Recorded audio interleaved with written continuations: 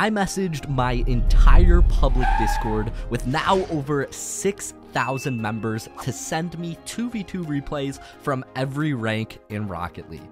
Today, we're going to go from lowest to highest rank in order to expose the mistakes that every rank makes in Rocket League. So no matter what rank you are, I promise there's going to be some stuff at your rank and above your rank that you might not expect in this video. Also, since I've seen a ton of messages about you guys wanting to get coached, but either, not being 18 plus or not being able to join my private coaching program, huge shout out to my editor and social media guy, Winston, because we just finished up setting an entirely new free coaching program in my Discord. That's right, my public Discord now has a complete roster of Rocket League coaches ranging all the way up to SSL in rank, coaching guys like you completely free of charge on my Discord. I'm so excited to be rolling this out. So hey, if you're new here or just want to get better, you can get access to free coaching down in my public Discord in the link below. That's all I wanted to say for now, so enjoy the video, guys.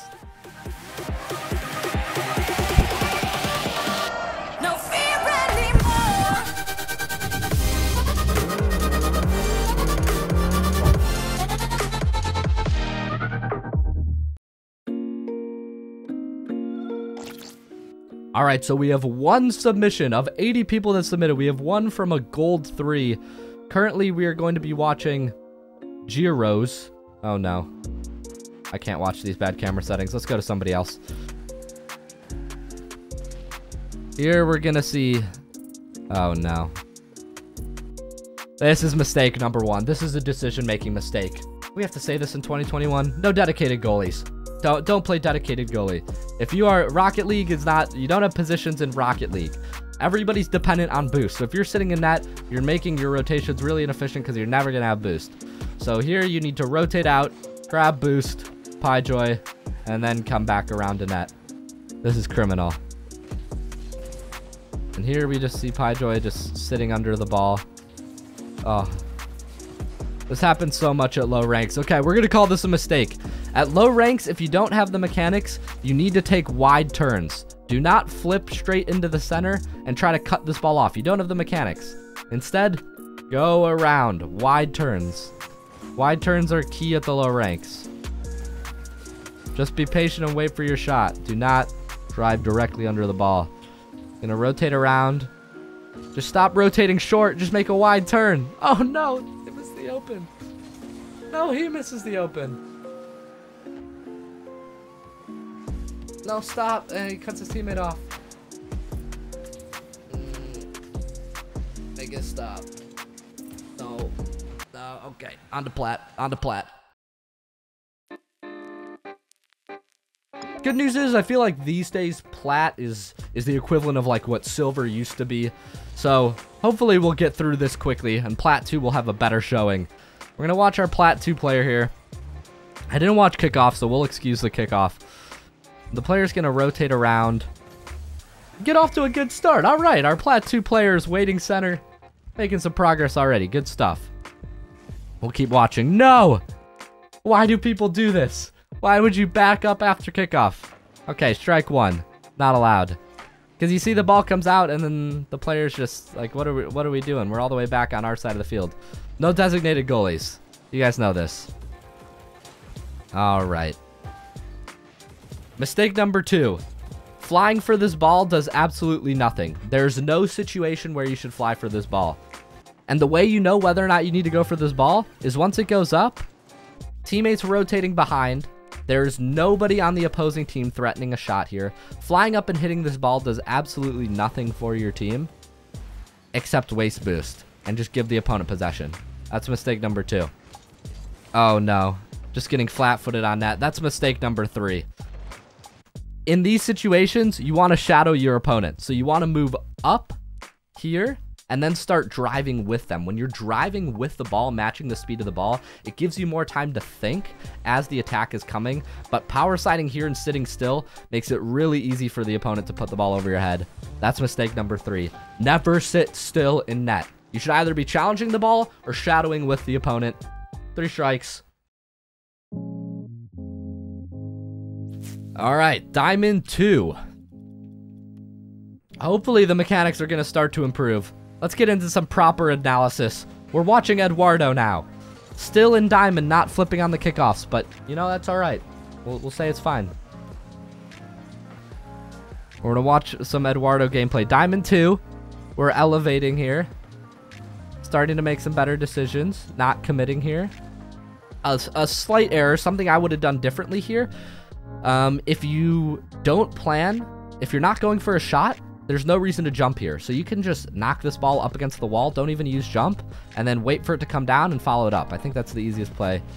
Not necessarily a decision-making mistake, but we won't count that. But you could easily do something better there.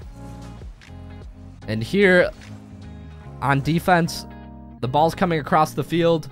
You're a 47 boost. You should just grab this boost on the left side and move around. It's clear you're not going to be able to help your teammate here. There's no point rotating through the center of the field with no boost. Here, you just need to grab boost and get back around. No reason to just drive through the field here, because then when you get back on this ball, you're going to be no boost or low boost. Now, we're going to see the player rotate back. And no. Stop this sitting still. You should never be sitting still in net. If you're ever sitting still in net, you're doing something wrong. This is just, like, you're just a sitting duck here. Instead, what you want to be doing, two options here. If your teammate's not there, you drive up and you turn around, so you start shadowing, start defending the net. Or B, if you see your teammate up, like in this scenario, just come back around. The problem is, sitting still in net here, when this ball comes down, the entire net is behind Eduardo. It doesn't work. You can't sit still in the net like this. Like, if players know how to just put a shot on that, luckily Dragon YT is trying to be the first killer. I don't know. Strike number 2. I will say the wave dashes off the wall are getting better. The mechanics are clearly better on Eduardo. We're seeing a rotation out, even following the boost pads in the center. And, ooh, a little bit of a short route here. You could easily just go around power side, go for a shot on net, possibly. Fortunately, it gets bonked by the teammate. We're going to say that wasn't Eduardo's fault. And we'll watch from here. Oh, no. Why is Eduardo challenging? Oh, no. Pretty self-explanatory. You're moving here. You clearly don't know what's going on. Your teammate is still kind of following the ball. Their guy is off to the back here. Just chill. Just don't go for that ball. Turn back to your net. Wait for it to simmer down. He kind of gets bumped by his teammate. No, that's just bad. That's just bad. Eduardo down. Now we're moving up to C2 though. We're gonna see some play from Vudrock. Here, this is definitely a mistake. This is just panicking. Ball over defense. Vudrock's teammate is clearly here. You have 3 boost. Just turn back. Trust your teammate. If you don't trust your teammate, you put your whole team in a worse situation, because now Blue's gonna get ball. You're sitting on the goal line with 27 boost, and you almost get scored on, and now you're just crippling yourself because of it. Little things. Trust your teammate. That's mistake number 1. You can't go for that ball. Not allowed. And we're going to go back to net, rotate around. This is good. I like trying to move the ball over to the boost. It's definitely a smart decision there. Playing back. We're noticing the C2 player pick up some small boosts. I like it. Not wasting his boost chasing the ball. Just being patient. Controlling. Look what happens. Look what happens when you listen. Of course he couldn't hear me earlier, but I mean, patience, not wasting boost, letting the opponent throw the ball, and then making a soft touch. And then they just instantly get a goal. This guy's onto something.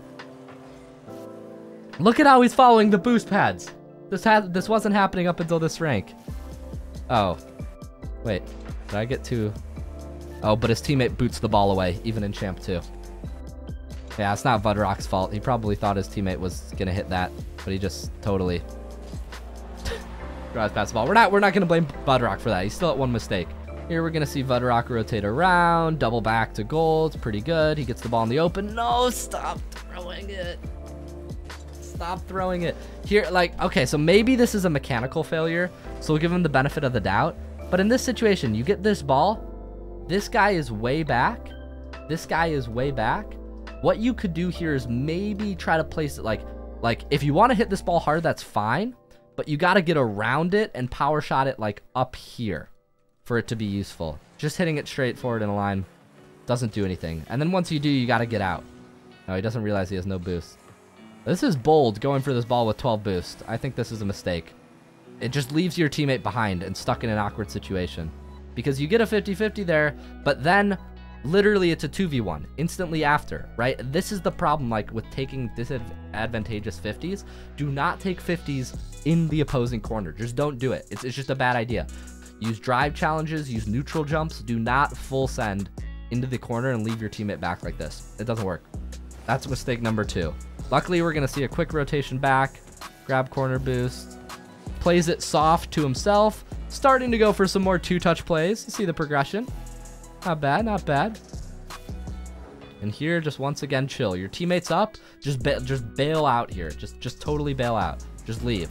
Don't even turn center, because if this ball comes center, there's no way you're going to get an angle on it. Just turn this way and bail around. Just get all the way around this play. Because then when the ball does come, you're not in a position to score it. It doesn't work. And now you're leaving your teammate once again in a 2v1. I'm going to call that mistake number 3, because this is a really, really common high-level mistake. Just turn back. Just play safe. There's no reason to force that ball. Wait till it's back in the center and try to take advantageous 50s rather than disadvantageous ones. Seem fair?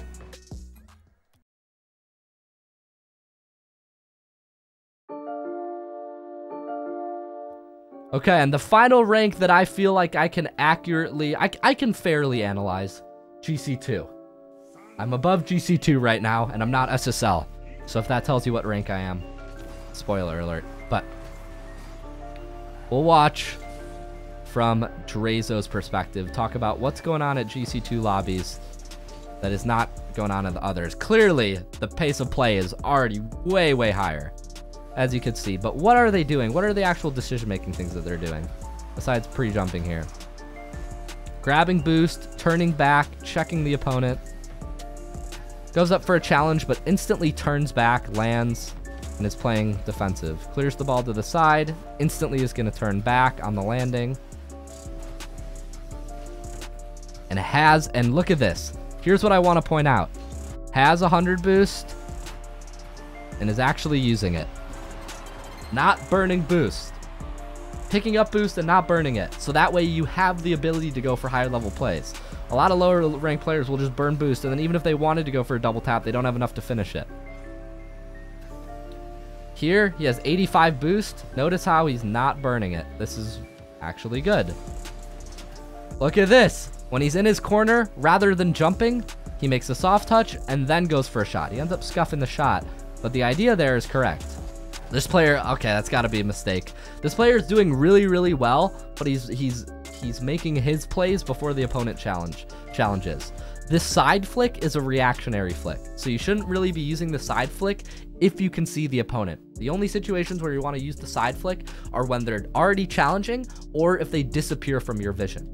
But here, this guy's in his vision the whole time. That's a little bit of a panic. It's got to be a mistake. Good news is we're rotating around, picking up boost. I probably would have liked to see him go for the ball there, but it's all good. Car control is definitely improved. Getting behind the teammate, waiting for boost. Rotating up, slowing down when the play slows down. Waiting for his teammate, turning back. I mean, all this movement is just much more intuitive. Oh, unfortunately, dog gets in the way. I like the rotation out there. Oh, don't try to cut this ball back up. Yeah, I would say this is a mistake. This is technically a mistake only because he could get challenged at any time in the middle here. In these situations, you just want to take the ball to your back wall and regroup. There's no point trying to flick the ball past here, because even if you get it past one, you see the problem? The other guy has a shot on that. This is definitely a mistake. Just because you can cut the ball back upfield, I see this happen all the time, doesn't mean you should. The safest place to take this ball is take it up the wall. You have 100 boost. Just dish it up here. You'll be first to it. That way your teammate can grab boost. Once he grabs boost, you take the ball off the wall and you try to move it back up the field. Cutting it up the center here doesn't work because your teammate still has to grab boost and you have to push through 2 on a weird angle. It's never going to happen. They could have easily been punished for that. That's mistake number 2. And just, this is how you play defense in the corner. He challenges, applies pressure, lets the other guy throw, takes it up the wall, and then uses the ball's momentum to clear it. Yes, this is what you want to do. Hits the ball up, goes for a bump. Oh, that was so close. He had the right idea. Once he popped it, he saw the opponent. Bang! I'm so happy. We've come a long way since the first replay. When is the last straw going to come? He's playing pretty well. Here, just don't flip. Oh, this is perfect. This was perfect defense. Here, this is the last mistake, because this actually cost people goals a lot at the high ranks. The final straw, going after this ball, it's really tempting to want to flip into it. You're like, oh, I'm going to flip it. I'm going to hit it over him. You're not. You're not going to flip and hit it over him. Stay close to it. Take it down to the ground with the boost you have, and then 50-50. Do not try to flip into this ball and try to hit it over him, because you won't. You're just going to throw the ball to the opposing team. He luckily gets a good bump, but if he didn't get lucky there with the bump, he could have been in a tough spot. It's going to end up working out, and that will be a forfeit from Orange Team. Hope that was helpful. That was the 2v2 mistakes of every rank in Rocket League. Other than that, though, thanks so much for watching, and I'll catch you all in the next video. Peace, guys.